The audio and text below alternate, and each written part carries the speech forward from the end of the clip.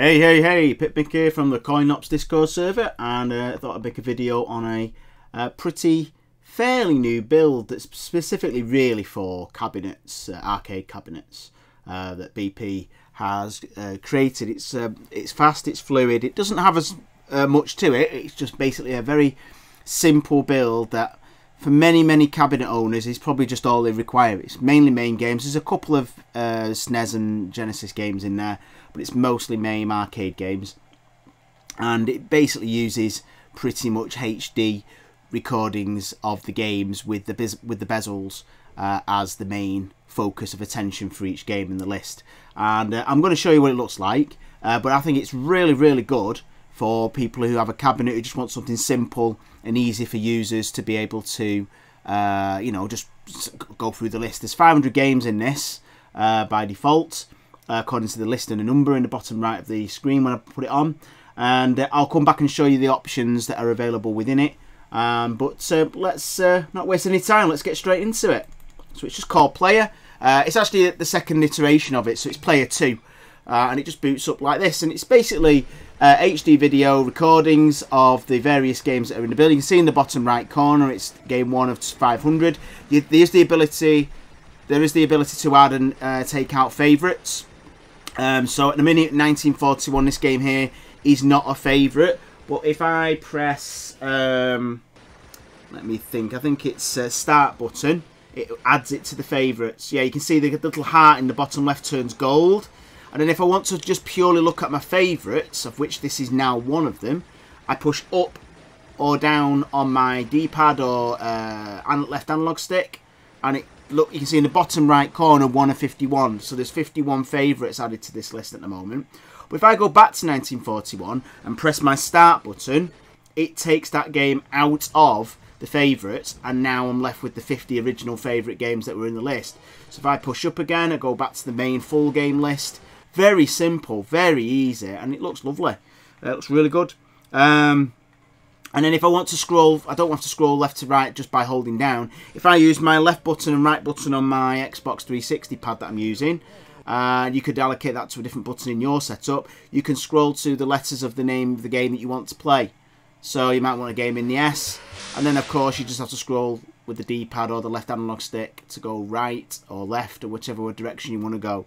So you can pretty much get to any game you want in this build fairly quickly.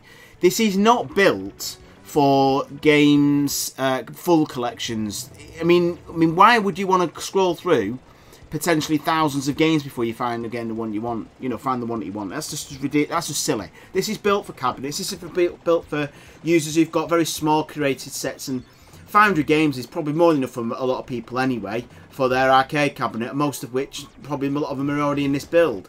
So I'm not going to go through all 500 games, but there are plenty of them, and as I say, some console games for SNES and Genesis or Mega Drive as it's known in Europe, and so on. So it just looks absolutely gorgeous, but it's very quick and it's very easy. So pushing up or down on the D-pad brings you in and out of favourites list. Very easy to get to it, and you press start button to add. So if Black Tiger's already, this is the favourites list, but if I go to Zombies Ate My Neighbours, which is a SNES game, if I wanted to add that to my favourites, press the start button, and then it's in my favourites. But if I go up on my D-pad to get my list of favourites, you can see now that Zombies is in it. But if I press start while I'm in the favourites, it takes it out and reverts me back to the main list of the favourites. Absolutely awesome. What a great system to add and to take away favourites of your lists, from your lists. Now then, I think that's the 500 games. So I'm not going to go through all the games. It's pretty much what you'd expect in a 500 build. 500 game build of Coinops. Looks lovely. It's basically, this is how it will look for all the games. It shows the bezels. These are not the realistic bezels. These are the artistic bezels that the Coinops team, BP and others have created. So you know, well done to all of those in that team. I've not contributed to that because I'm not really an artist. So without further ado, I'm going to come out. At the minute, I think I've got the realistic bezels enabled. So if I just, I don't know, let's go to my favourites. Let's go to, I don't know, Bubble Bobble. I'm going to go to the realistic bezel for this. Let's just see if it comes up with the realistic bezel. I think I've enabled the realistic bezels in the advanced folder. Yes, and that's the realistic bezel there, which you can see there. So press the select button or back button on my D-pad and press start, and I can start my game. So I'm going to come out of that. I'm going to go back to player 2. It's really good. It's dead easy to add your own games if you wanted to as well. All you need to do is add your game to the collections, the ROMs or games collection folder. It will then appear in the list, but then all you would need to do is start the game in MAME and hopefully add a bezel, and then record that gameplay using OBS Studio. I've made a video for how to do that if you want to in full HD. Now that would be 4:3 ratio, so it would cut off the bezel, but you just change it from 1440 by 1080 to 1920 by 1080 recording, just full widescreen HD, and then it will record it with the gameplay with the bezel as well, like this does, like this has. So that's it. That's all you need to do. And you can record 30 seconds and then rename that video to the name, match the ROM name. You're done. Easy as that. And you could do that for any game, for any system, in any emulator. If you didn't have to just be MAME, Genesis and Mega Drive or SNES, it could be anything as long as the emulator's included and so on. But it's up to you. But it's dead easy. So I'm just going to come out of this now, and I'm going to show you the various back files that can adjust the settings for you. Obviously, if it doesn't display video or have sound, you do need to go to fixes when not working and install these things as well. But advanced configs gives you all of these. You need to run these before playing it. You've got 4:3 aspects if you want to run it on a 4:3 aspect ratio of display. Second screen can be enabled for the marquee. You've got it on 16:9 standard widescreen. You've got various attract mode, dim or enable or disable. Auto scroll can auto scroll. I presume the game's going across as you're leaving it on attract mode. You've got artistic bezels, you've got realistic bezels, you've got wall, which is the clear, and you've got wall dark. I might actually enable that and have a quick look. And it's just copying some files for me, so I'll have a look at that in a minute. So bezels wall, I'll have a look. See, I think it's the wall from Retro Arcade that displays between the, that's just on the side of the games.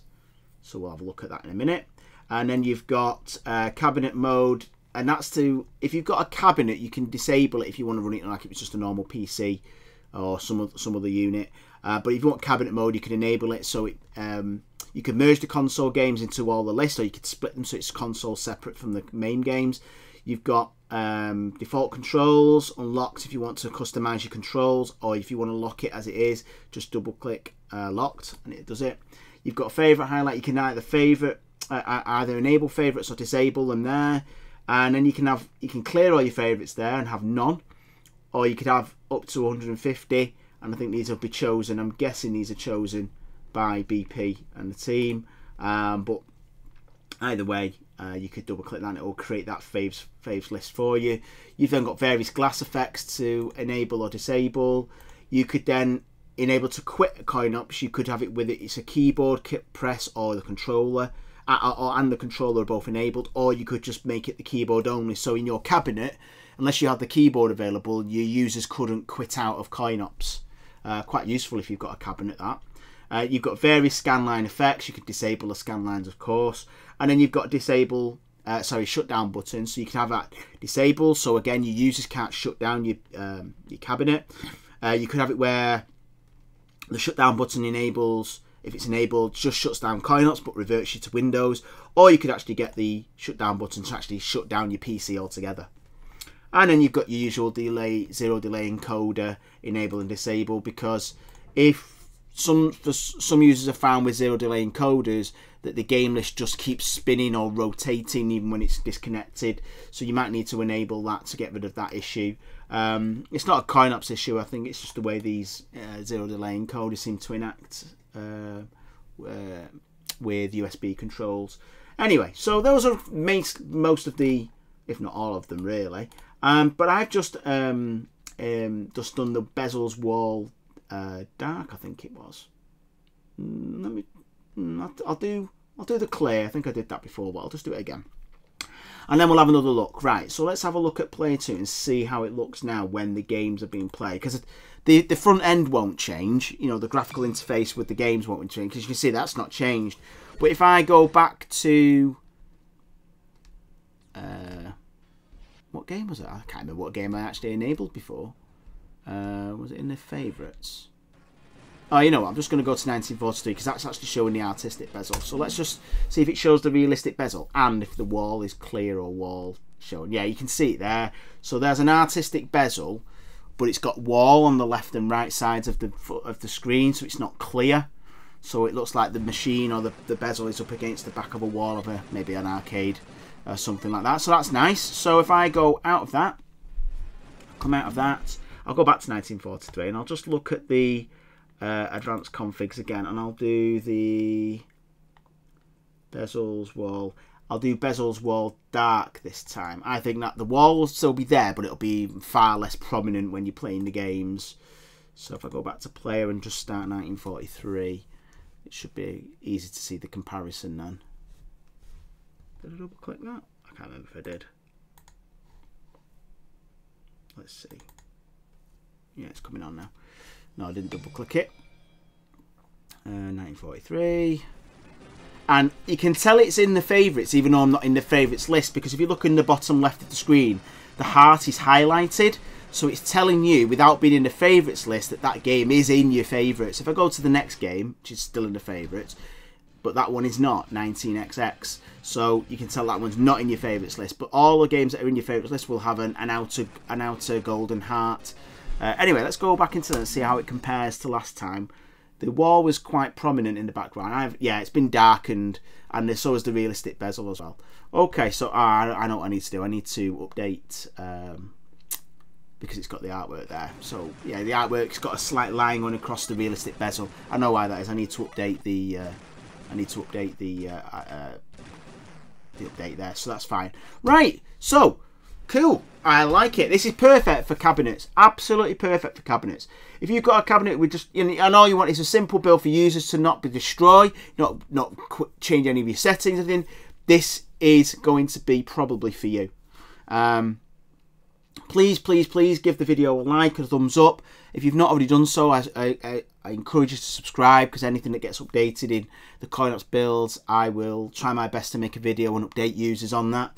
I've got this build as well as all the others, and even though it's not something I'm going to, because I don't have a cabinet, it's definitely one I would definitely use if I wanted to take it something like this to a house, to a friend's house or something, and play. Just plug it in and play, because it'll work. It'll just work.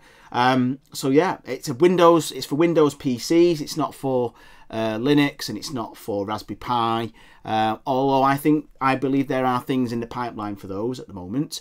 So for those who've got those systems, it could be a good introduction to the Coinops family for you. Anyway, thanks for watching. Thanks for taking the time to watch my video. I wish you all a happy new year for 2022.